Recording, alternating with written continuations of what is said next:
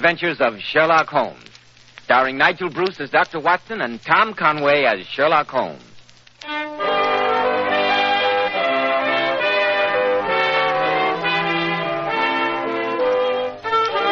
Well, it's Monday evening again and time for the weekly visit with our good friend and host, Dr. Watson. I'm sure he's expecting us, so let's join him, shall we? Good evening, Dr. Watson. Ah, there you are, Mr. Bell. Draw up your usual chair and settle down.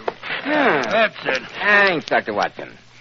And now, how about tonight's new Sherlock Holmes adventure? Well, I think it'll intrigue you, Mr. Bell, for in it, Sherlock Holmes once again crossed swords with his most famous opponent, the man whom Holmes referred to as the Napoleon of crime, the redoubtable Professor Moriarty.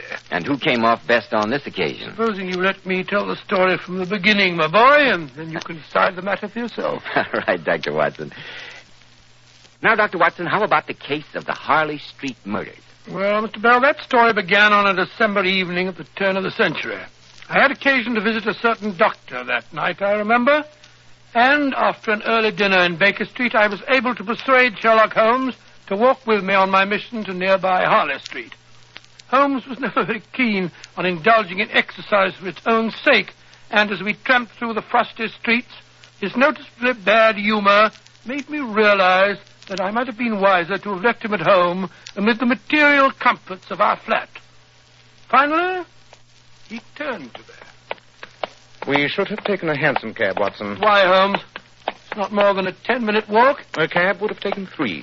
The remaining 7 minutes might have been more profitably employed at home. Rubbish. A brisk walk after dinner is good for one. It aids the digestion. My digestion is as uncomplicated as that of a horse. I've never been able to understand the hearty Englishman who believes that a resounding plunge into ice-cold water or running round Hyde Park on a rainy day in an attenuated pair of shorts are the obvious ways of inducing glowing health and a happy digestion. Personally, I think such asinine behavior is merely conducive to double pneumonia. And why did you come with me? Because you said you were going to call on Dr. Ingleby. You're familiar with the name? Oh, yes. Then perhaps you'd be rather startled to learn that Dr. Ingleby is a woman. No, Watson. I was well aware of the fact. Well, how'd you know? Because I read an article of hers in the current medical bulletin. It was signed Sarah Ingleby, M.D. I've yet to meet a man with the Christian name of Sarah, therefore I deduce she's a woman. Amazing deduction. Quite amazing.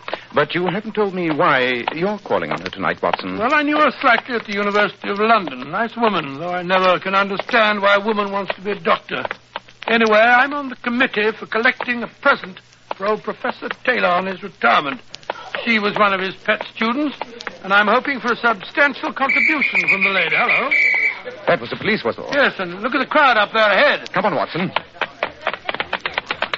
Come on now. Keep back there. Oh, hello. Mr. Holmes and Dr. Watson. Evening, gentlemen. Good evening. What's wrong, Lestrade? Murder. That's what's wrong, Mr. Holmes. Murder? Yeah, come and look what we found at the foot of the basement steps half an hour ago. Out of the way and keep them back, Constable. There you are, gentlemen. Take a look at that. Great Scott. A well-dressed man and lying in a pool of blood. Yeah, he was well-dressed all right when we found him. Had a nice shiny knife sticking through the third button of his waistcoat. Has he been identified? Yes, Mr. Holmes. He's Dr. Marsden. His consulting room is on the second floor. Must have been stabbed as he came out of the front door and then chucked down this basement. Was he robbed? No, sir. His wallet had 3 5-pound notes in it. They weren't touched. Nor was the gold watch and chain he was wearing. Have you been able to unearth any clue as to motive, Inspector? Not a blooming one, Doctor. Just been talking with his nurse. From what she says, he didn't have an enemy in the world. No robbery, no apparent motive, and no clues, eh, Lestrade? Provoking problem. Well, come on, Watson. We must be on our way. Huh? You mean that you're going to leave? Well, I thought this would be a case after your own heart, Mr. Holmes. I was hoping you'd give me a bit of help. No, Lestrade, it's no concern of mine. Let Scotland Yard do its own work for once. Come on, Watson. The doctor we're interested in is alive, and a woman.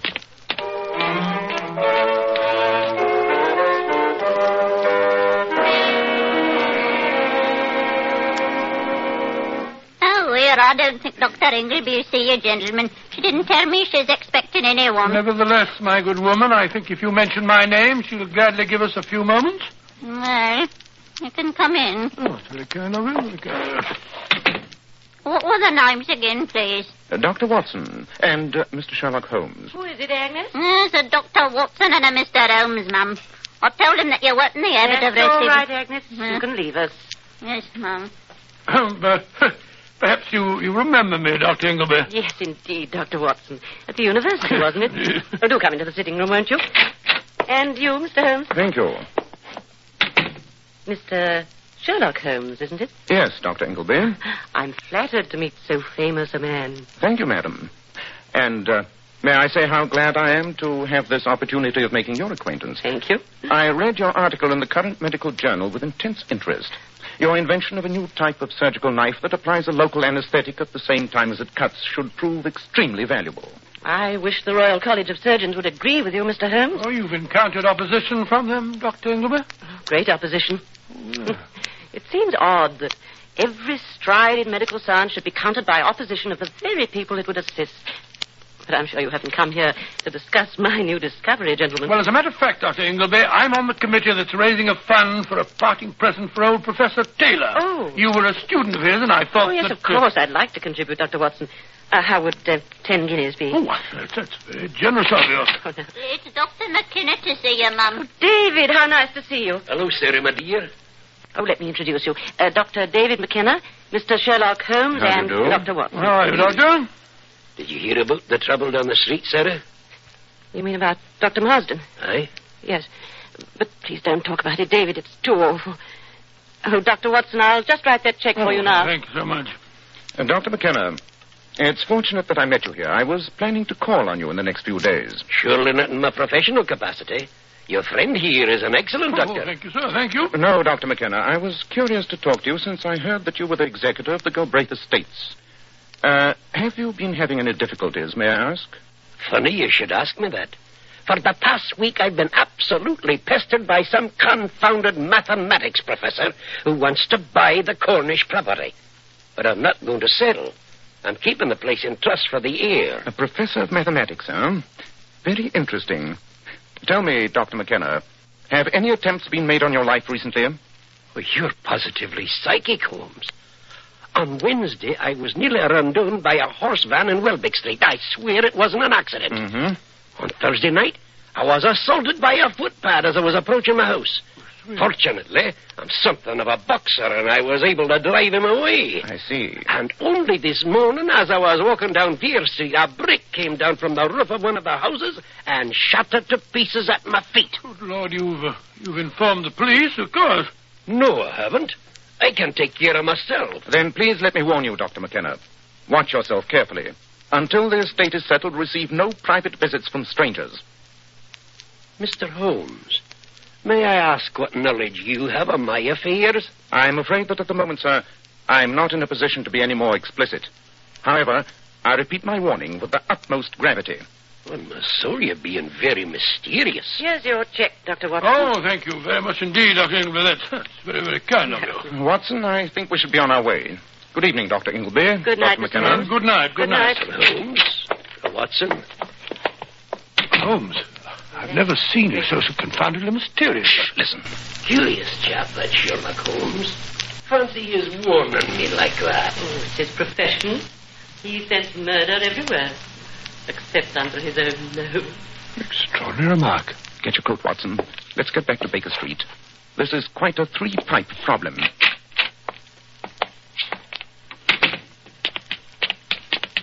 You know, Holmes, I'm suspicious of that woman. She behaved very queerly when the murder was mentioned, and that remark of hers a moment ago was very odd, too. You're leaping to conclusions, my dear Watson. At the moment, I'm much more interested in the fact that the mysterious mathematics professor in whose path Dr. McKenna stands is undoubtedly our old friend, the professor. Moriarty? Quite. You think that he was connected with that murder tonight, too? Indirectly, yes, Watson. And I fear that before we unravel this complicated skein of circumstances, several more members of the medical profession are doomed to die.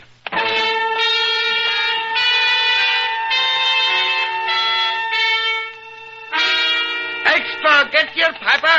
Get your late-night final. New murders in Harley Street. Extra, late-night final. Another doctor murdered in Harley Harley Street. Evening Piper extra. Fifth Doctor slain in Harley Street. Extra. Get your Piper. You know, Holmes, it's extraordinary the way these medical murders are baffling the police. I expect Lestrade will be around soon to try and interest you in them again. But I am interested, Watson. Oh? The crimes are wanton, apparently motiveless, yet dexterously executed. A fascinating field for speculation. But I'm even more interested in the probable next move of Professor Moriarty. I know that Dr. McKenna stands in his way. Moriarty, so I've discovered, covets the Cornish portions of the Galbraith estates. Oh, does he? He has certain plans connected with the caves there. Oh, perhaps he does, but I must say that my interests lie here in London. 5 murders in a week. All of the victims are doctors. Quite frankly, I'm beginning to feel a little uneasy myself. Quite understandable.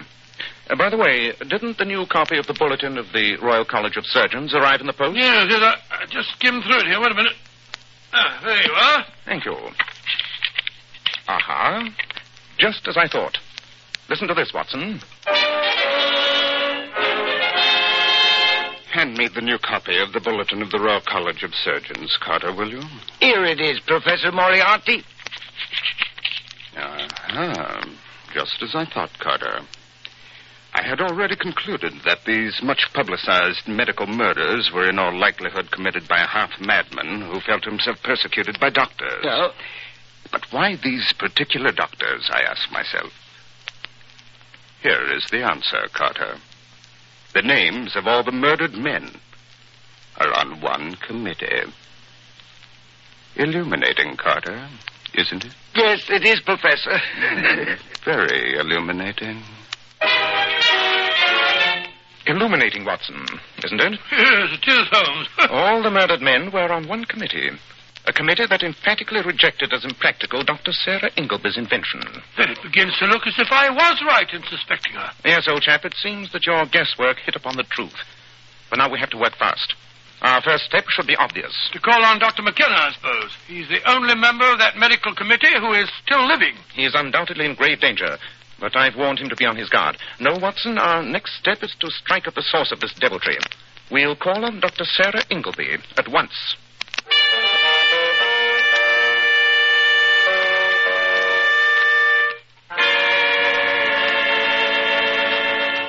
But you can't see the doctor, Mr. Holmes. She went out not 10 minutes ago. Did she leave alone? No, sir. A man came to see her. He stayed talking for half an hour and they went out together. Can you describe the man? Let me see. He was very tall and thin with an high forehead and deep-set eyes. Professor Moriarty. Precisely. Thank you. You've been extremely helpful. Glad to be of service, I'm sure, gentlemen. What do you suppose Moriarty has to do with Dr. Ingleby, Holmes? I shall suppose nothing, Watson. One of the reasons that Moriarty and I have so often ended in a stalemate is that each of us is eminently capable of reconstructing the processes of the other's mind. Let me think. If I were Moriarty... Great heavens, Watson. We must act at once. Moriarty has just secured the most dangerous weapon of his entire career.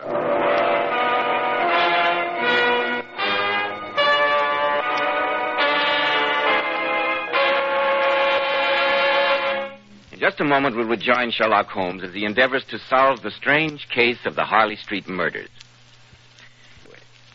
Now, Dr. Watson, you certainly had me on the edge of my chair there. What happened next? Well, Mr. Bell, supposing I pick up my story at the exact place I left off, and Sherlock Holmes turned to me and said... Yes, Watson. Moriarty has just secured the most dangerous weapon of his entire career.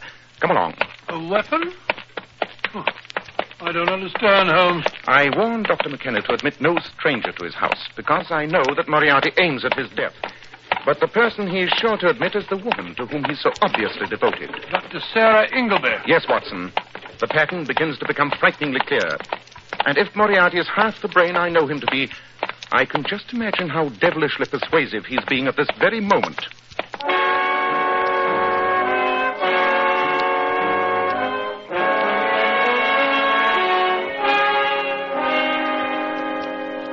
And so you see, my dear Dr. Ingleby, that your real enemy is not that committee. But they banned the use of my new discovery, Professor Moriarty.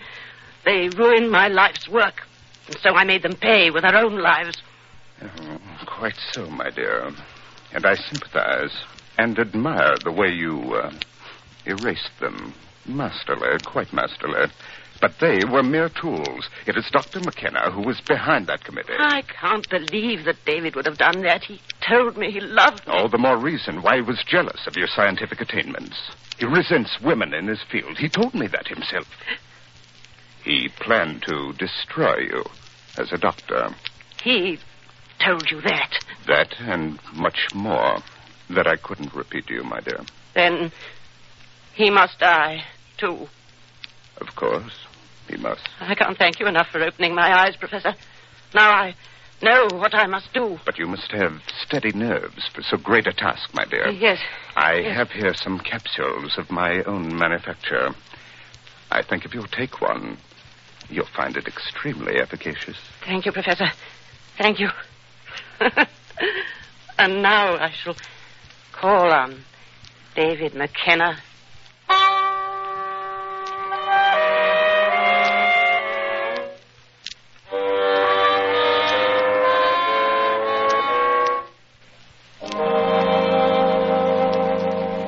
Dr. McKenna, you must believe me when I tell you that you're in desperate danger. But, Mr. Yes, Doctor. That's why we came directly to you after calling on the person that we believe to be the murderer. And who is that person, may I ask? I'm afraid I can't answer that question for you at the moment, Dr. McKenna. Not until my strong suspicion is confirmed. I can tell you, however, that a dangerous criminal by the name of Moriarty has a new and perfect weapon in his power. Weapon? Yes. A lunatic whose murderous hate could be turned against you. Well, it all sounds very melodramatic. Well, perhaps it does, but you'll be wise to listen to my friend. I wouldn't be at all surprised if the murderer is approaching your house now. What? And it's someone that you would admit unquestioningly, and who would strike you down on the spot. I must implore you to retire, Dr. McKenna. But what are you and Dr. Watson going to do? Bait a trap. Here in your sitting room. Oh. Very well. I suppose I'd be stupid to ignore your warning. But I wish you could be a little more specific.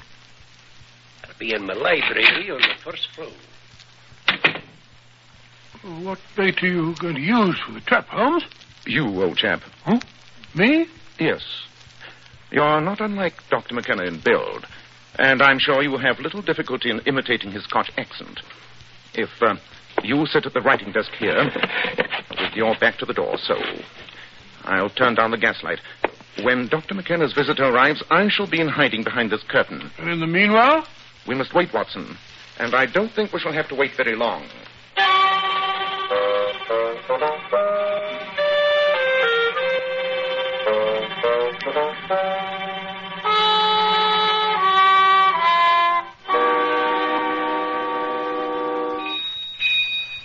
There's the bell now. Yes.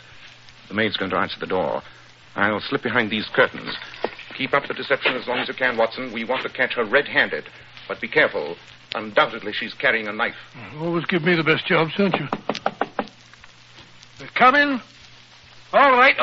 Come on. Who's that? David, is that you? Hey, sir, that's me. Excuse me, I'll just finish this letter. You'll never finish it, David. No, you don't. Stop. You devil! It's all right, Watson. I've got her out. Oh, can't hear it. What kind of a trap is this? One that has caught you very neatly, Dr. Ingleby. I'll take that knife, thank you. You admit that you came here to kill Dr. McKenna? Oh, of course I do. Why did you fools stop me? I'd have killed him just as I killed the others. If you could have seen their stupid faces. A knife so clean and easy. It really was surprisingly easy. I gloried in killing them. But this last attempt wasn't your own idea, was it? No, it wasn't. I must say I didn't believe that David was against me, too. Then what made you change your mind? Change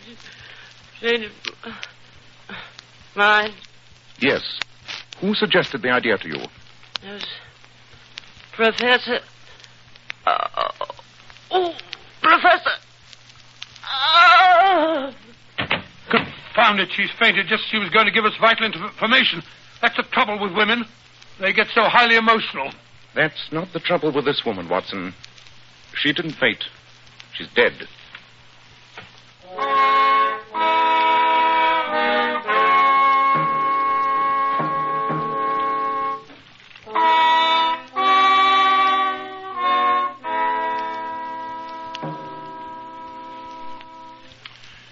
Hello, Mr. Holmes.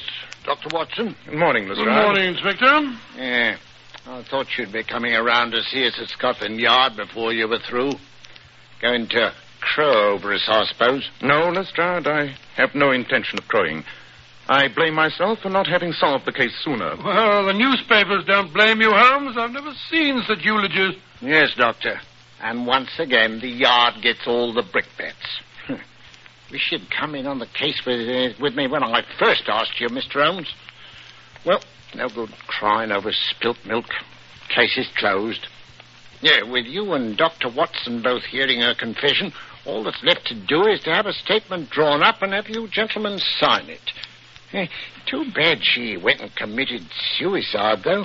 I still don't understand how she did it while we were holding her arms. I quite agree, Watson.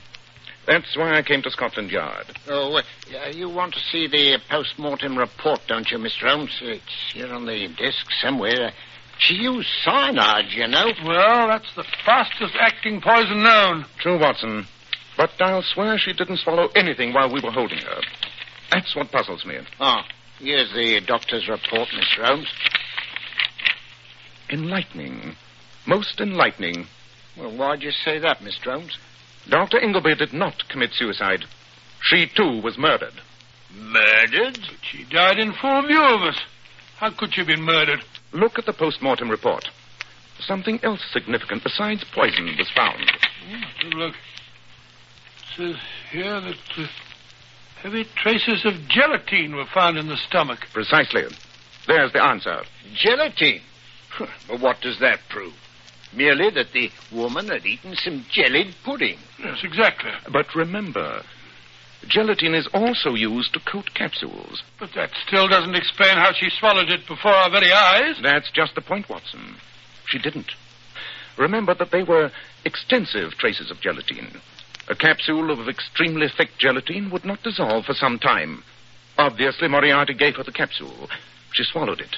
And before the gelatine had melted and released the deadly poison, she had ample time to commit another murder, had we not prevented her.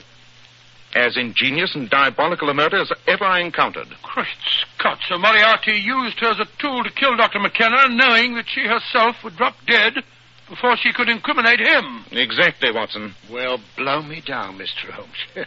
Professor Moriarty's outwitted you again. I wouldn't quite say that, Lestrade. I'd call it another stalemate. You know, Mr. Holmes, I begin to think you're never going to catch him for us. I refuse to share your pessimism, Inspector. This has been another stalemate, yes. But you mark my words. Moriarty's reign will not last forever. There will come a day, Lestrade. Yes, there will come a day.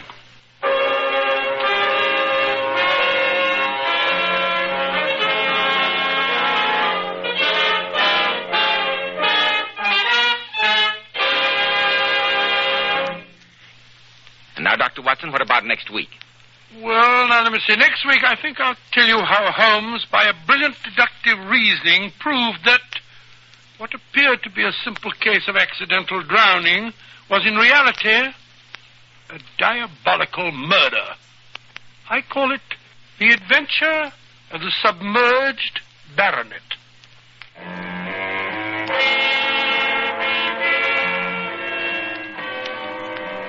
Tonight's new Sherlock Holmes adventure was suggested by an incident in Sir Arthur Conan Doyle's story, The Final Problem. Nigel Bruce appeared by permission of Universal International Pictures. Tom Conway through the courtesy of Eagle Lion Pictures.